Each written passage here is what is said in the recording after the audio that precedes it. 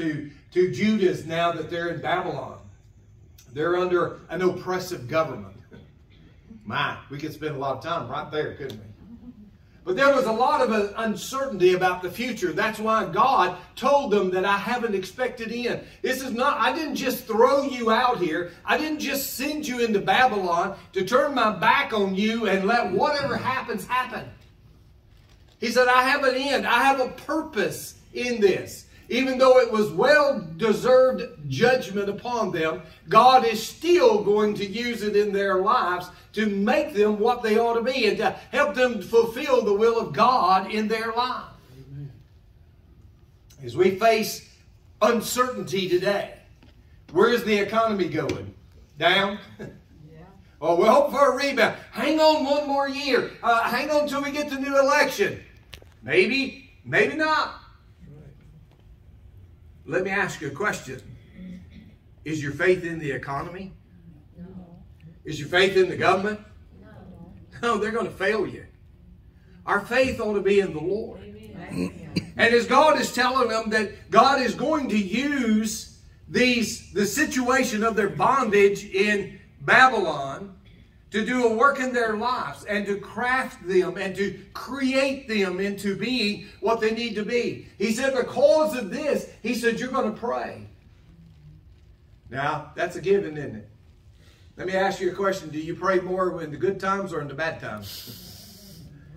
Yeah, you can go ahead and admit, oh, I pray the same, Pastor. Yeah.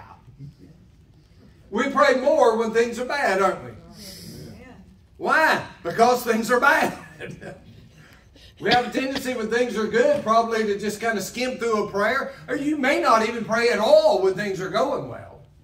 But when things get pretty rough, we have a tendency to get down to prayer. We get down to business, don't we? And thankfully the Lord said that you will ask and I will answer. Amen. That gets us through verse 12. What a marvelous thing. God says, I have a plan for you. And in that plan, as you begin to fulfill that plan, you will pray. And when you pray, I will answer. But through this all, God wants more out of us. The message this morning is going to come from verse 13. Verse 13 is not on any Christian book. It's not on any plate. It's not on plaques. It's not on coffee cups. You know why? Because this is really what God wants. God says, I know my plan for you. I have an expected end for you. I know what you would have, what I want of you. And he says, and I want you to pray. You go, oh my, yeah, it's to make me a better Christian. Yes. But verse 12 alone is not going to make you a better Christian.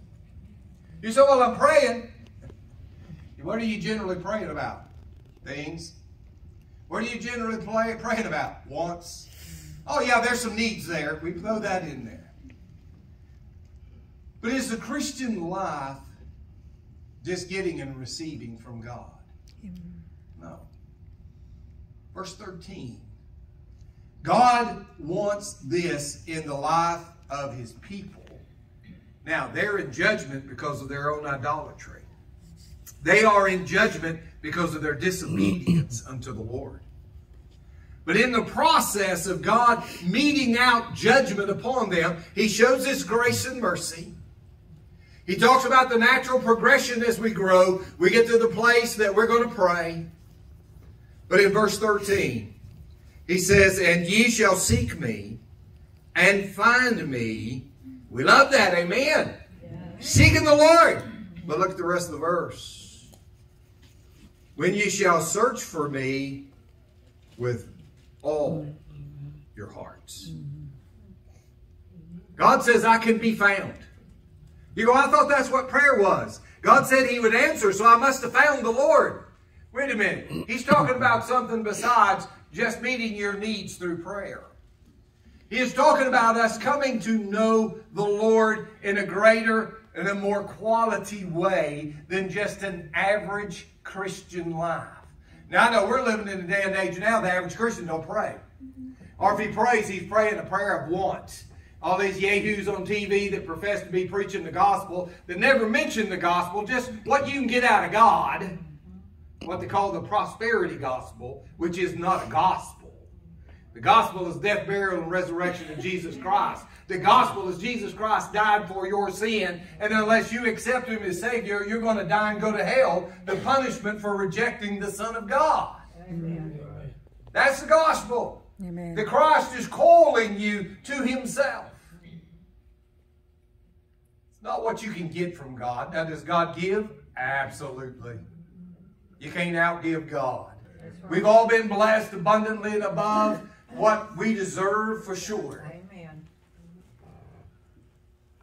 That's not only the relationship with the Lord. Amen. He says, I want you to be able to know me more intimately. No, I'm not taking you down a bizarre road. This is what God wants of us. Notice the process. Yeah. He has a will for us. We seek the will of God. We pray and God answers. But He says, then, once you've seen what God can do through prayer, He said, you will seek me. And I will be found. When? All right? This is one of those promises that comes with a condition. Now, we don't like those. I love the promises of God, don't you? Yeah. I mean, that's what keeps us going, doesn't it? Knowing God has made me some promises. Yeah. Amen. But some promises have a condition to them. Yes. I use this one all the time. When 1 John 1:9, if we confess our sins, He is faithful and just to forgive us of our sins and cleanse us from all unrighteousness. Amen. That's a conditional promise. God promised He would forgive, but if you confess, something on my part causes God to do something. Now, there are promises that are unconditional. There are some that God just does just simply because we're His child. But those things that cause us to grow and those things that cause us to become better Christians are conditional. God requires something on our part. The day and age in which we live now, most Christians don't want to do anything.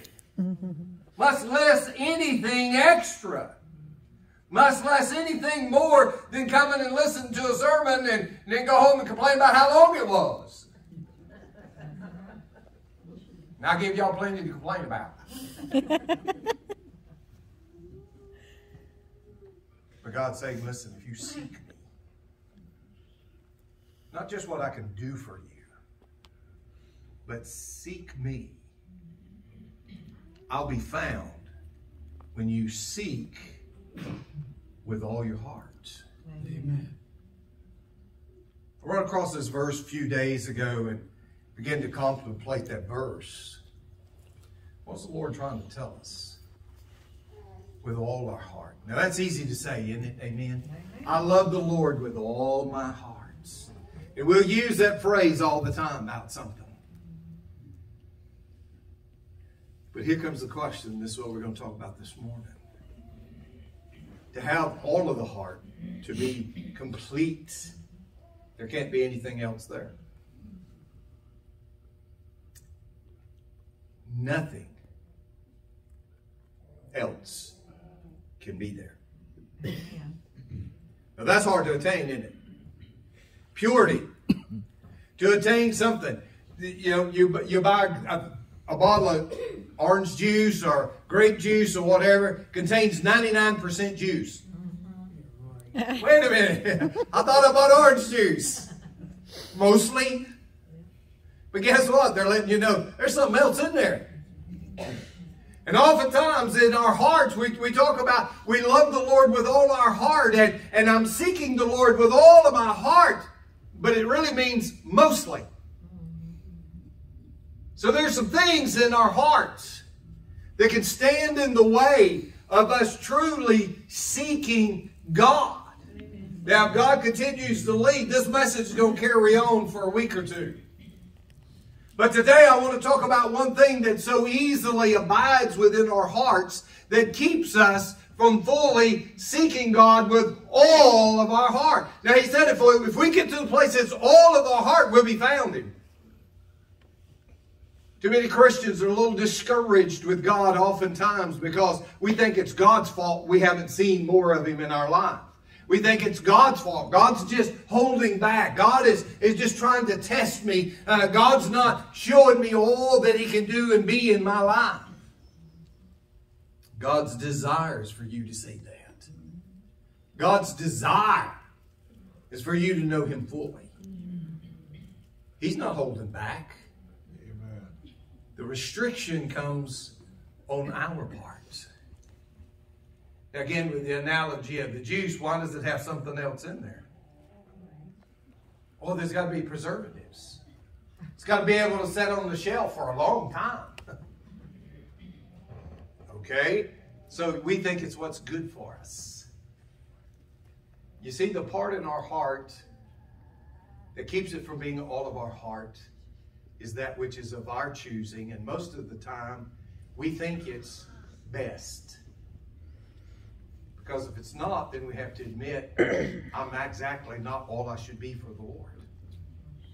We got a reason, excuse, for all the thiamine and all of the sorbate gum and all the things they put in extra ingredients and stuff. They're always telling us what is for your good. Extra vitamins. But what about our hearts? I want to talk about fear. Or lack of faith. Because they're the same thing. Where there is faith, there is no fear. Where there is fear, there is no faith. Amen. When you read through the New Testament, they're often interchangeable. Jesus rebuked His disciples for having no faith or little faith, or another time for having fear. Why do you fear? How many times does the Bible tell us to fear not? Amen. Why does it tell us that? It's telling us that we must have faith. Scriptures over in Hebrews 11 tells us without faith, it's impossible to please God. That's right. Well, I got faith. Most of our faith, remember, we're kind of like the fellow whose son was demonically possessed, and he comes to Jesus because the disciples couldn't cast out the demon, and Jesus says, well, all things are possible if you believe. And he said, I believe, and then his very next statement was, help my unbelief. Amen. Amen. Wait a minute, did he contradict himself? Did he call himself a liar? No, because he said he didn't have enough faith. Oh, I got faith. I don't think I got enough. The moment we realize where we are in the faith department, one begins to give us a heart that is cleaner and pure before God. Because when the faith comes in, well, what is the difference, or how does faith and fear interchange, or how come they're put together? Because our fear is generally demoting God in our life. Because He's always telling us, fear not. So I'm disobedient when I do fear. You go, oh, but I can't help it. Some things are fearful. I know. David himself, even in Psalms, he said, in those times when I fear, he just said, I never feared. He says, but when I fear, I think on you. Yeah, it's a constant process. It's kind of like our thing that we say, we live in imperfect world, imperfect bodies, and the devil's on the loose, and we're called to sinless living, but we'll never become sinless, but we can sinless. Our problem is when we have less faith, we are faithless. But we ought to get to the place that we have more faith, not less faith. It ought to be a striving. It ought to be a growing. It ought to be a process where we begin to trust more and more in the Lord.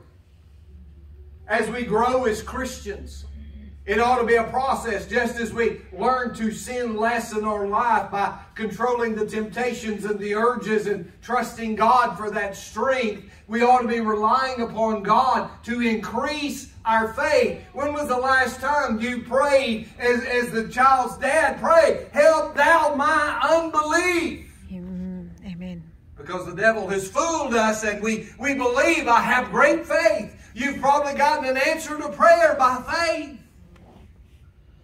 Do you think I've made it? I've got faith. Stop and think. You may have had sufficient faith to deal with what you have faced to this point in your life. But what if it gets worse? Oh, I wish I could stand up here and tell you 2023 is going to be the best year of your life. But I'm not going to lie to you. I don't know. I don't know what's going to come to pass. The question is, you got enough faith? Amen. You got enough faith to face it?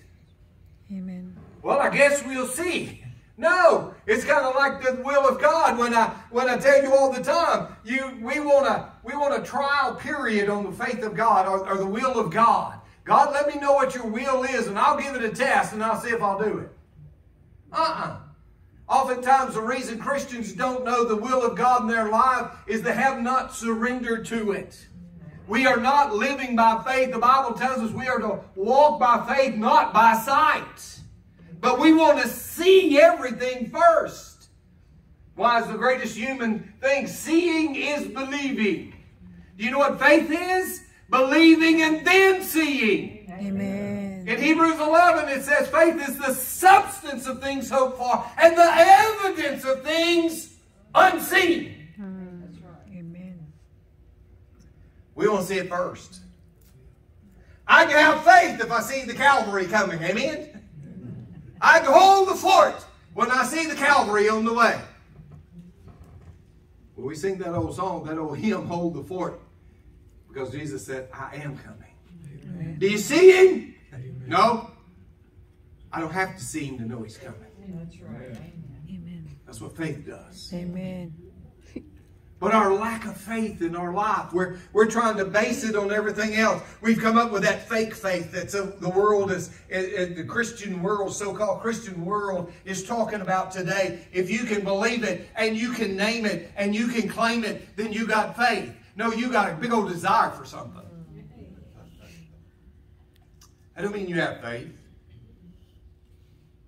Let me tell you what true faith is. It is believing that God can do absolutely anything. Amen. Faith is not believing God's going to do it for me. Because I don't get to choose the will of God. Real faith is God, whatever comes, I will trust you in it. Amen. The reason many think that they have found God because they prayed, I had faith, I named it, I claimed it, and I got it. Well, first you got to make sure who gave it. Scripture says all good and perfect gifts comes from above. Not all gifts. The devil can bless you just as well. And all of his gifts are to take you away from the Lord and not draw you closer to him. God's will is not always. What if Israel prayed, God, don't let us go into bondage? Guess what? They did. How many folks have you prayed to not die and they did? Those crowd tell you, well, you just didn't have enough faith. Really? God didn't intend. The Bible says it's once appointed unto man once to die. There is a death date for all of us. And when God's ready, I don't care how much faith you've got. And besides that, if we could pray death away, think how crowded this world would be. Nobody would ever die. Let me encourage you. If I get close to death, don't you pray I survive. Let me go. I was thinking this week when Brother Steve passed away. My first thought was good for him. I'm going to pray for the family. Yes. But good for him. I got a little bit jealous. Because he's already there. Think about all the things that he's doing. I can't remember who I was talking to. I think it was Brother Clyde who was talking this week that that we about got more folks in heaven than we got here left. Amen. Yeah. I kind of got a feeling as soon as my congregation gets bigger up there than it is here, God may call me home and go, pastor that one, not this one. Amen. But our faith. We say we have faith. And it's easy to say. Let me ask you a question. Is where God revealed himself to you? Is faith standing in the way? Now let's go back to the fear. A seeking Christian sins most of the time out of fear. It's not rebellion. A seeking Christian, a Christian that really wants to know the Lord, his sins are grounded in his fear, not his rebellion. Because if you're really seeking the Lord, your desire is not to rebel against the Lord. Amen. But sin is rebellion. Yeah, but the sin oftentimes is generated by fear, not rebellion. God expects all of us to share the gospel. All of us are to be preachers. Amen.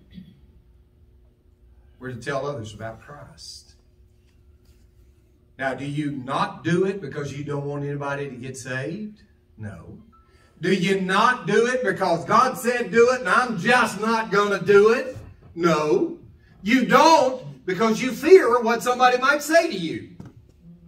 It's not out of rebellion to God. It's out of a lack of faith. It is from fear. Amen? Amen. What if somebody just cusses me out? You'll survive. In all my years of ministry, I've never been punched for sharing the gospel. I've been told, get out of here, shut up. I don't want to hear any of it. But I've never been physically accosted. Early years of the ministry, I was knocking doors and was talking to folks, and this fella come to the door. He's about 6'7", about 345. Hairy as he could be. He's wearing one of those wife beaters.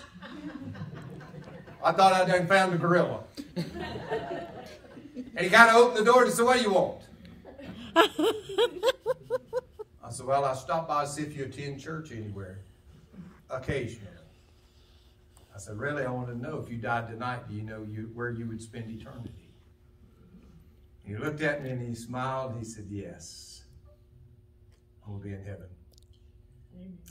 I was scared to death. That man, I thought that was the time I was going to get hurt. No. The closest I ever got close to it is knocked the door. This little small lady come to the door and I started talking to her about the Lord. She backed up and slammed the door just as hard as she could. I looked down to make sure my toes wasn't there. But I've never been physically accosted. Where does the fear come from? Why are you afraid to tell somebody about it? Well, what do they think about it? They'll think you care about their soul. Amen. Is that a bad thing? Oh, they may make fun of me. Oh, bless your heart. Like they didn't make fun of Jesus. That's right. He was dying on the cross and they were making fun of him. Amen. That's true. You can't handle a little ridicule. Mama didn't teach you something right. Amen. Sticks and stones. But it's out of fear. Why didn't we not live the life we ought to live? Morally. Well, I don't everybody think I'm a goody two-shoes. Be glad you got shoes and praise the Lord and live the way you ought to. It's usually out of fear. What does somebody think? Oh, let me throw the third one out there and get in trouble before we move on. How come you don't tithe? You don't want the lights to stay on in the church? You don't like the heat and the cooling? You don't want money going to the mission field for people hear the gospel around the world? Amen. No. See, that would be rebellion. Why don't you do it? Fear? Fear. Afraid you can't pay my bills? Or you probably pay your bills, you probably just can't go play and have all the toys you want. Amen. Because I promise you, God has given you enough. Amen. Probably not as much as you want, but God has given you enough. Why don't you do it? Yeah, I just got some folk mad at me. Oh, but preacher, you just don't know my life. No, but I know what the Word of God says. Amen. And I know human nature. And I know the problem is not your rebellion. Your problem is your fear. You don't trust God enough. Amen. Oh, but if I did, I would certainly begin to suffer. Oh, bless your heart. Suffer because you did what was right. Amen. God tested you to see if you were pure. See, I told you most of the problem, not rebellion, it's fear. Too many Christians are afraid to serve God. They're afraid to do the things God wants us to do. Out of their fear, they're really rebellious. That's right. Amen. What a shame.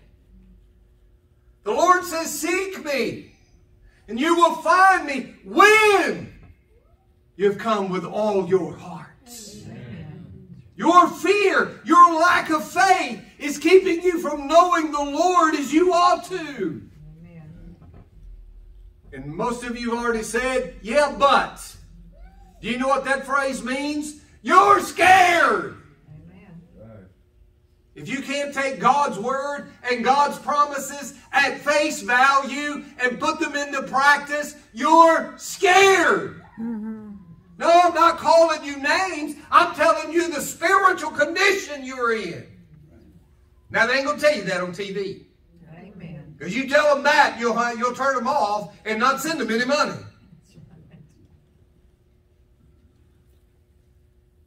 But I'm trying to help you this morning. Many a Christian lives his entire life unable to fully find the Lord. Not salvation. Notice, we got verse 12, and that's where most Christians get to, and that's it. They've progressed in the Christian life. They can pray. They've gotten answers to prayer. Verse 12, he said, you'll pray and you will ask and I will answer. Amen. And you've got that. You'll cling that. And you'll go, I've made it. I'm there. But isn't there a little bit of yearning in your hearts? Isn't there a little bit in your life right now that you realize, I'm not there yet? And I don't know that we ever fully get there, because we're constantly growing. We're constantly striving. But which direction are you going? Are you drawing closer unto the Lord, or are you stuck? You've gotten to a place that you're satisfied. You're complacent with it. And all the while, the Holy Spirit is drawing you closer and closer to the Lord. And you've probably admitted to yourself, I would love to be a better Christian. I would love to be closer to the Lord than what I am. But He doesn't have your whole heart. You've not found Him. When we begin to understand our lack of faith, it really is. No, faith is not being able to pray down something out of heaven. Real faith is to just obediently do that which God asks us to do. That's real faith.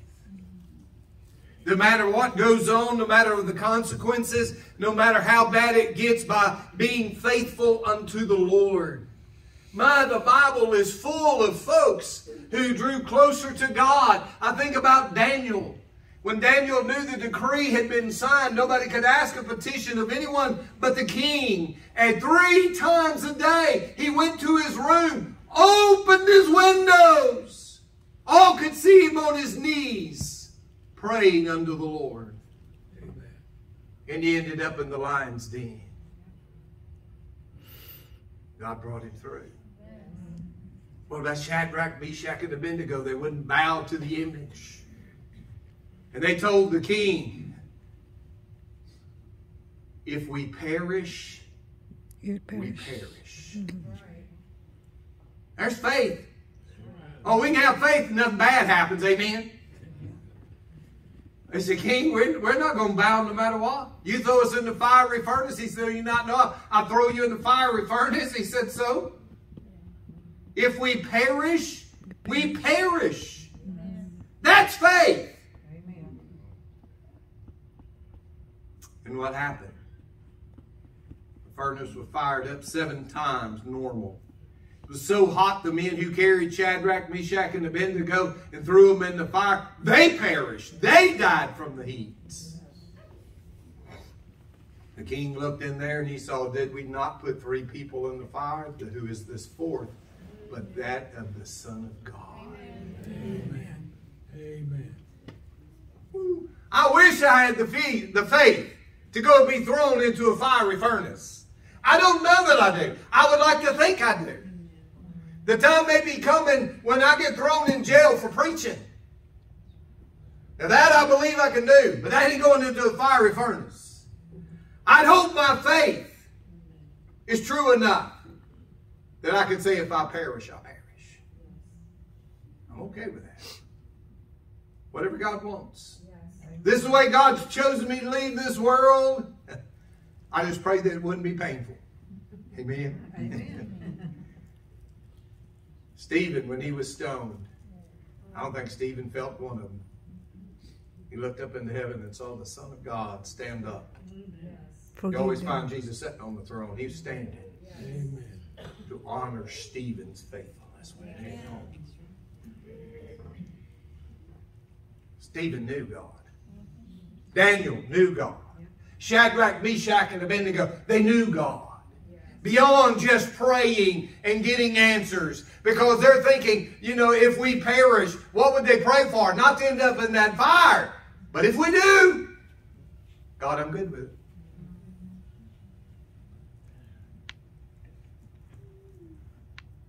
Oh, we claim we're seeking the Lord. We claim that we're searching. And all the while we know what's in the way. Faith is not quite what it ought to be. Too many things scare us. Too many things cause us to doubt. What if? The devil loves that one, doesn't he? He can get you to begin to doubt and go, yeah, but what if? Well, the 3 Hebrew children, well, if we perish, we perish. So what if happens? You don't think God will take care of it? We claim that we claim the promises of God. Can you really trust Him with them? Can you really trust God with those promises? Woo. Like I say, everybody loves verse 11. For I know the thoughts that I think toward you. If you still got your Bible open, look down verse 4. It says, thus saith the Lord of hosts, the God of Israel, unto all that are carried away captive, whom I have caused to be carried away from Jerusalem unto Babylon. Now I know we look down there past verse 11 and God says that He's going to take them back home. You will go back to Jerusalem. Praise the Lord. But can you live in Babylon? Can you endure the 70-year captivity to the fulfillment of that promise? God said, I sent you there and I can bring you out. Amen. Not I can't, I will. Amen. Oh, but Lord, I'll never live that long. Yeah, but you can die faithful unto the Lord. Isn't that what it's to be? Well done, thou good and faithful servant. He didn't say, well done, thou that did all of these great and marvelous things. He just said, thou faithful servant. Where does faithfulness come from? By faith. Faith generates faithful. Faithful generates faithfulness. Amen. Are you at that place you can surrender everything unto the Lord? That everything you have, everything you're going to be, is the Lord's. Have you got enough faith to do that? I remind you often, if you want to test your faith, if God came and told you He wanted everything you have, what are you going to do? I think of Job. What did Job do when God let Satan take everything away? Even his health. God just told Satan, you got to spare his life. He's sitting there scraping the boils, having lost all of his children, all of his possessions. And he said, blessed be the name of the Lord. Amen. Amen. That man had faith. That's why God allowed the devil to test him like he did. He knew Job had faith. He knew when it was all said and done, he wouldn't take the advice of his wife, and she gets a lot of rap. I think she just felt sorry for him. She said, curse God and die. Get out of your misery. He said, I can't. Blessed be the name of the Lord. Why? Because when God allowed Satan to take his children, Job hit his knees. When he began to get word of having lost all of his herds, Job hit his knees.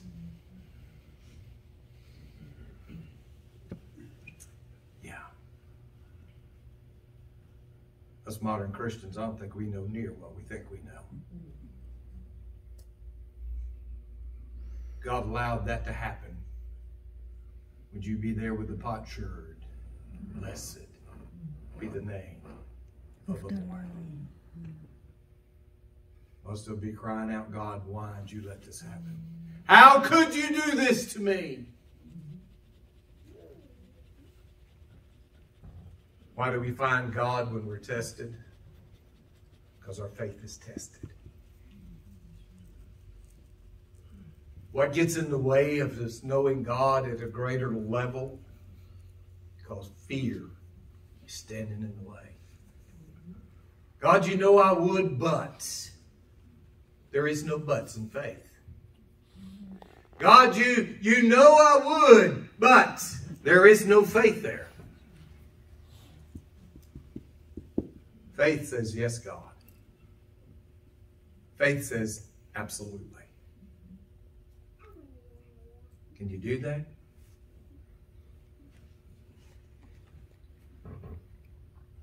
He said, when. Oh, the conditional word. We love to read that. You will seek me and you will find me. And we won't stop right there in that verse. But you got to hear it all. The end of verse 13, he says, when you shall search for me with all your hearts. If there's something in the way, you don't have all your heart. Now, he's writing to folks that have just been carried away captive. They've just lost their home, their homeland. Many of them have been mistreated on the journey. Sometimes study about what the troops would do to keep people in line when they carried them away captive. They would often take wire and run it through their hand, through their cheeks on both sides, and wire their hands like this. Well, you can't fight if your hands are wired to your face. They would strip them naked, walk them shoeless. You can't run real far. The humility that they bore. And when they got to Babylon, God said, seek me, and you shall find me, when you have sought with all your heart. Those trials and tests are to get rid of the dross, to get rid of the things that stand in the way, to get rid of those things that prohibit us from fully trusting and believing in the Lord. As long as we can think, I can. Your faith is in your paycheck. Your faith is in your 401k. Your faith is in your ability. Your faith is in your intelligence. Your faith is in your opportunities. But it's not in God. Sometimes God takes those away. So you'll find out where your faith really is. Amen. Here they are captive in a foreign land. Oh, but God is so good to them. He shows them his mercy.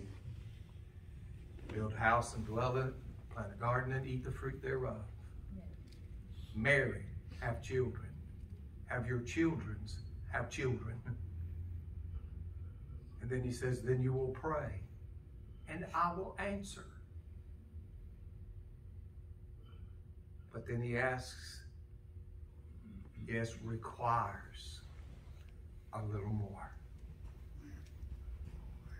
God, I didn't curse you we went into captivity. God, we didn't deny you. And God says, I want just a little more. A little more. I want all your heart. I want all your heart. What's occupying room in your heart? Is it fear? Let's stand with our heads bowed and our eyes closed.